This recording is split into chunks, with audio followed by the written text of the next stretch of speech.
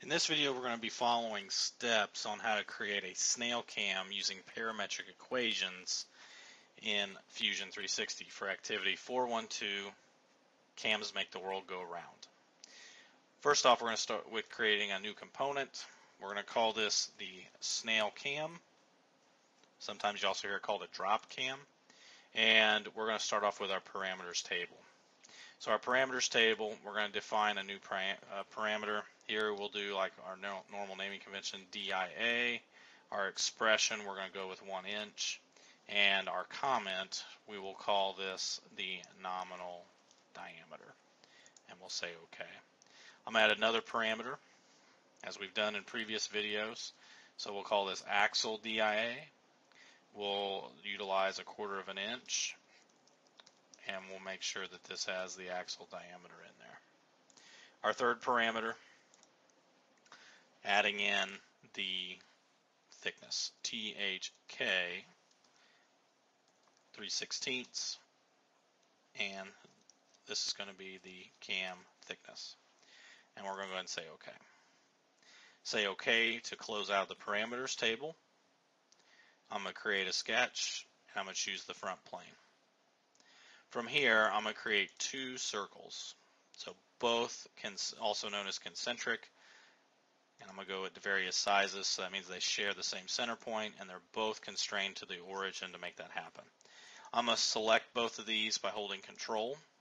Either you can toggle construction here by clicking that icon. You can also right-click and choose normal/construction as well. You can also press the X key, and then you'll want to left-click off in the white space around on the grid to deselect those. Our first order of business will be to sketch dimension on this outside. This is going to represent our diameter, so DIA. Hit enter. This second one here is going to represent DIA divided by 2. So that's going to provide us with our measurement. I'm going to go ahead and zoom in here to get these values going. And I'm going to say cancel to get off of that dimension tool.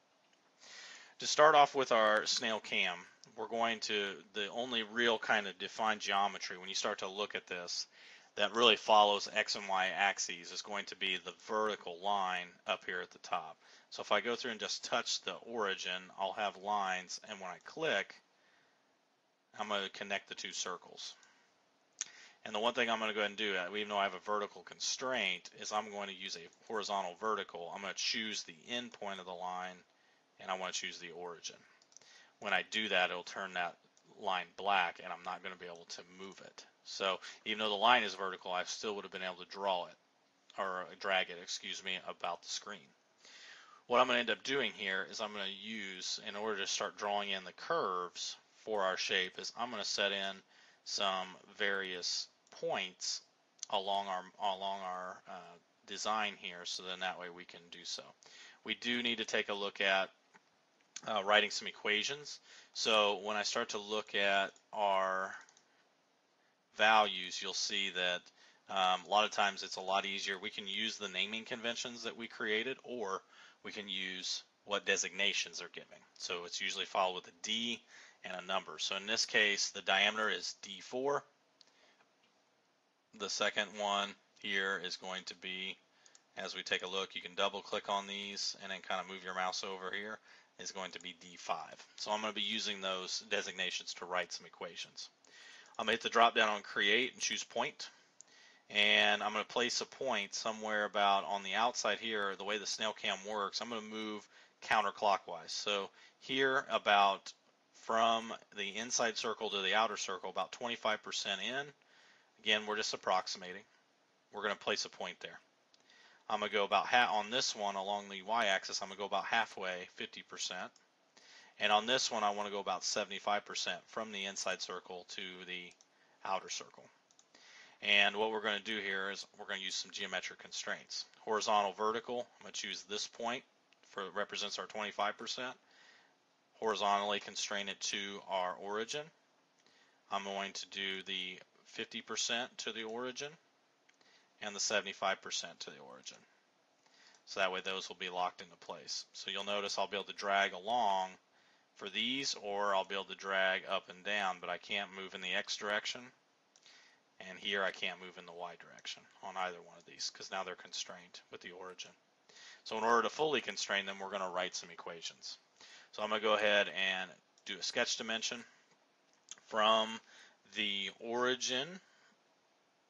So as I look to kind of do that from the origin to our 25% location, I'm going to write within our box our equation. So here we're going to take a look at our circle. So this is going to be D5. We're going to go ahead and put plus, maybe I'll space that out here, D5 plus, and in parentheses, D2, or excuse me, D4 minus D5 times, so using the asterisk key, 0.25 and then \2. So you're going to notice this is going to have a large amount of text in that one box. So if I open up the parameters table, which if I click on solid here and choose parameters, you're going to be able to see my snail cam. Here's the equation. So D5 plus, taking D4, the difference between D4 and D5, again, here's D4 and D5 being noted, and multiplying it by 25% and then dividing it by 2 in order to go through and put that there. So here's the one thing that I can do, is I'm going to click inside this box, and I'm going to go ahead and I'm going to say Control C on my keyboard to copy this equation. So that way, and I'm going to go ahead and say OK. And one thing that I can do, I'm going to go back to the Sketch tab here, is let's go ahead and let's place these dimensions. And I'll show you another way that you can do that. So either one of two ways, you can actually click and like paste that into there. I'm going to leave that alone, and I'm going to hit enter. And I'm going to go ahead and do it the same for the 75%. Okay, I'm going to drag this down just a little bit more. I'm going to hit enter. Now I'm going to go back to that solid tab, and I'm going to open up the parameters. So again, Control C, I'm going to go down to the one below. I'm going to Control V, and the only one I'm going to change here is I'm going to change, instead of 25%, I'm going to change that to 50%. This one here, paste, and instead of 25%, I'm going to go to 75% and hit enter. And when I say OK, you're going to see it's going to automatically locate the points where we need them.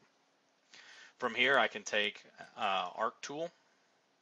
So I need to go back to my sketch tab, and I can use a 3-point arc. So you can also go to create and find that 3-point arc. Choosing from the end of our line there to our point. And again, we're just going to kind of approximate the curves here. We're going to clean this up here in a second. Click this point, connect to here, here to here. And then this one we will connect to the end, and it'll be somewhat kind of like this. Okay, so here's our profile of our snail cam. We can use the tangent geometric constraint and go with clicking on this curve to this one to make it tangent, this one to this one, this one to this one, and then this last one is tangent with the outer circle. And what you'll see is this is going to go through and fully constrain our cam. The last thing we need is to put a circle in the middle and go ahead and place a sketch dimension. This one is going to be representing our axle diameter. And I can hit enter. I'm going to go ahead and say finish sketch. Go ahead and put this into the home position, extrude, choosing our cam profile, using our THK designation, and there hitting enter, we'll go through and place our snail cam in there as well. So again, to check the parameters, I like to go through, I'm going to collapse these here, and then I'm going to kind of minimize the window. There we go. And then that way we can see the effect. So right now this is at a 1-inch nominal diameter. Just to double check everything's working well, I'm going to go to 2. And there's what happens. Everything stays proportional. Everything scales up. If I go to 2.5, there's our cam. If I go down to 1.5, there's what will happen. So everything's working perfectly, and this is what we can use in order to create our snail cam. So take a look at the next video, which will look at the final cam being a heart-shaped cam in Fusion 360.